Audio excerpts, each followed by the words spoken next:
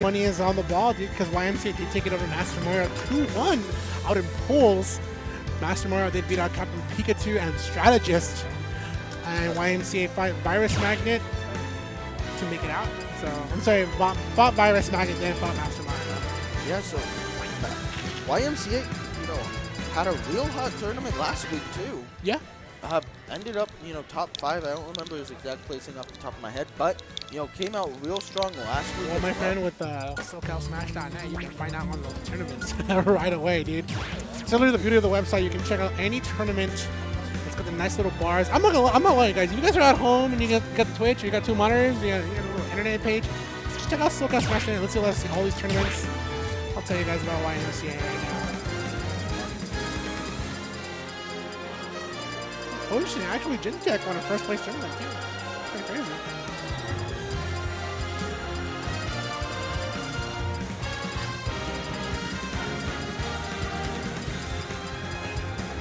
Wait, no, it was there. Oh, I just lost it.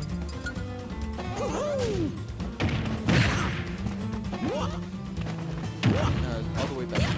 There's all the way at the end.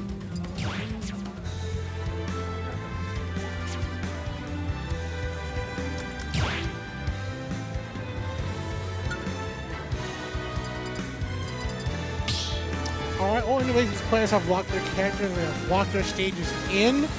Let's go into it. Actually, yeah, you're right. YMCA got 5th last weekend at MSM. Yeah, I mean, had quite the run last week. Looking to replicate, already getting a win over Master Mario. Can he get another on Imhip? Yeah, man, it's pretty good. 2-week momentum swing. You can take out one former PR player. You can hopefully take another. He's going to start off with his DK against Olimar. Kind of an interesting pick. I mean, this matchup seems to be really in Olimar's favor because of the great spacing, the good damage output. Speaking 2 of up smashes into 3 up airs. That is Olimar for you right there. 74, 80, 99% onto YMCA, and he hasn't even got to play yet. Yeah, man, this man barely, literally just touched Imhip, got 10%, and Imhip said, you can hold the sticks, but I can play the game. Alright, YMCA trying to get some damage on, but it's not looking great right now. Imhip, Mom says it's his turn on the Xbox. Let him play. And he says not today. There's the back air from Imhip taking the first stock already. It's kind of like one of those situations like, hey man, Champ said I can play next. And then he's like, oh, you say you can play next, man. Champ said it's Champ said it's my turn. He's like, nah, man, it's your turn, man. I never said I was going to let you win. Alright, well, immediately YMCA gets the quick back air. Maybe it is his turn. Maybe it is his turn. As long as you got a control in your hands, you should never give up. 63% onto YMCA. As soon as he gets the grab, though, he answers it right back. There's the fair from Imhip off the ledge. Down tilt answers a barely Imhip. Goes for a nair, actually, expecting him to pop out a little bit faster. Okay, gets the grab into the back throw. Imhip with the edge guard phase, looking for the opportunity here. YMCA at 115. He's done a lot to prevent him to this percentage here. But can he take the stock? And he really, the red Pikmin latches on. There's the side head, but oh, that will not kill.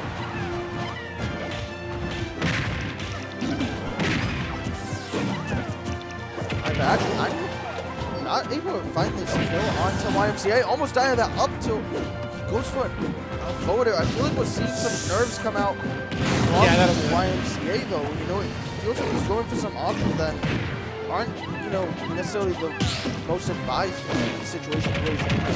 Yeah. Great landing there with the slap, though. Nice little neutral air. I mean, Imhip still has 2 stocks, so he's kind of going in on YMCA. Nice. There's the out of shield punish, but he misses the opportunity because YMCA goes for the spot dodge immediately, trying to avoid any more percent or even losing the stock that way.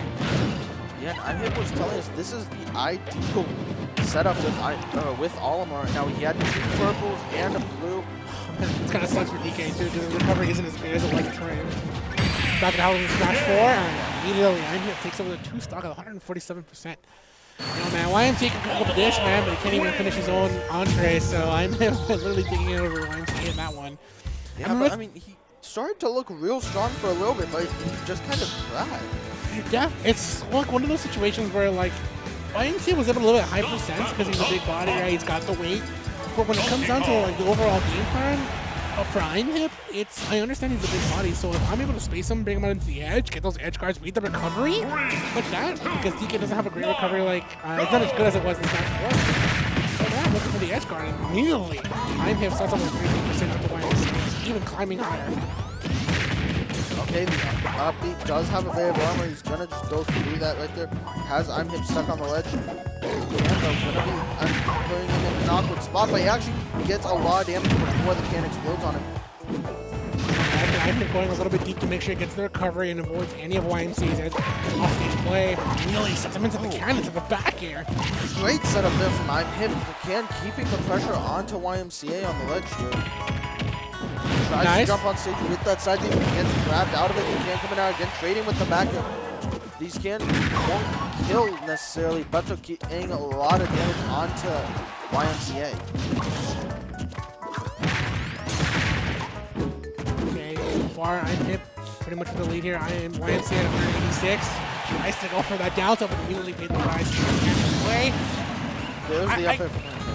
I mean, I respect him going for that option, but when you're high on the stage and you got DunkHunt dog below you, it doesn't play out well. It's not good. Not a good one. There's the up air from Imhip. Try to get all of this damage onto YMCA. YMCA not really able to get through this all of the projectiles and one shot.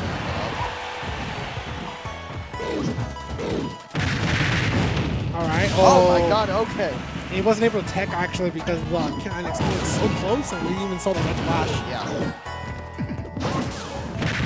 Honestly, that untechable, I'm not a big fan of it, but I do appreciate at least it has a visual notifier. Yeah. It's untechable, so that you can't get homies can't make fun of you afterwards and how you missed that tech. You're like, bro, it was untechable. I swear. Yeah. I got proof it's now. even visual for us, right? The commentators, so we're able to tell now.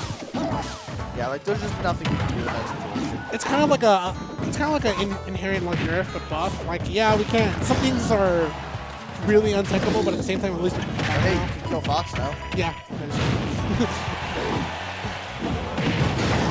Oh, and that was not the trade you want there, YMCA. I feel like at this point, Imhip's just playing games with YMCA. Like he's literally just understands like, hey man, if I have this cannon here and YMCA is around it, at this point, he's gonna fall into it. But immediately YMCA takes the initiative to get the grab and tries to go for 3, 4 up airs, landing with a down air. Not a great opportunity, especially when you face the shield. And Imhip with a great punish afterwards. You gotta be careful when you're trying to get a revenge landing like that. You will suffer some lag, especially when you hit a shield. And immediately, Imhip trying to set up the double clay pigeon into the down air. That move is actually nerfed from the last game. He goes for the first one. Oh my god. And he's able to get